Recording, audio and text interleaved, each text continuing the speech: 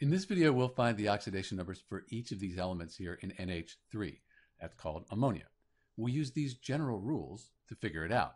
So the white, those are the hydrogens. We have 1, 2, 3 of those. And then this purple blue, that's the nitrogen. So we'll look down our list here and can see that hydrogen, when it's bonded to a nonmetal, and nitrogen, that's a nonmetal, is always +1. So each of the hydrogens, that's going to be +1. And we know that in a neutral compound, this is neutral because there's no plus or minus, all the oxidation numbers have to add up to 0. So think of it this way. We have +1, +2, so that's +3, plus some number is going to equal that 0. Well, it's going to have to be a -3. That makes the oxidation number here for the nitrogen -3.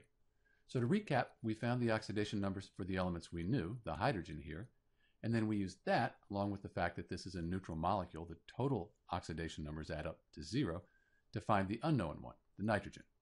This is Dr. B with the oxidation numbers for NH3. Thanks for watching.